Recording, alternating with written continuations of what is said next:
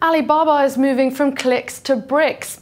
The e-commerce giant is set to invest $4.6 billion into the Chinese electronics retailer Suning, giving Alibaba a 19.99% stake in the company. The deal will provide Alibaba with a bricks-and-mortar network of distribution centers and delivery stations, while Suning will open an online flagship store on the Alibaba platform. The move signals a shift in China as more online services begin to cultivate an additional offline presence to better serve their customers' needs. Last week, Alibaba's online competitor JD.com bought a 10% stake in Chinese supermarket chain Yonghui Superstores for around $700 million. In New York, I'm Martyn-Hemphill for The Street.